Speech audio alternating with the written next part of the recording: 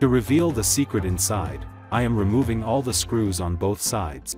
I also removed the rubber sealing the valves.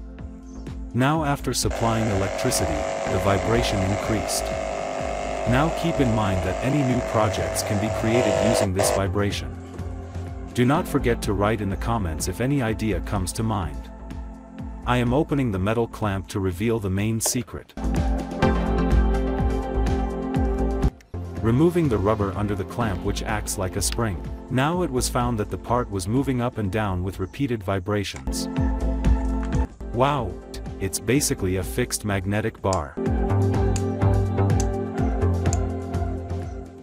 When electricity is supplied to a super copper coil with hundreds of turns wrapped around an iron body inside, the iron changes its direction temporarily and repeatedly from north to south according to the nature of AC electricity. As a result, the fixed magnetic rod repeatedly moves up and down or left-right, and then the specially designed mechanism inside instantly generates air and activates the hot air welding station. I hope you will have a great experience watching the video.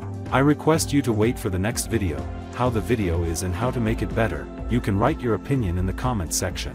I hope you like this video. If you like this video, don't forget to press like button and share to your friends.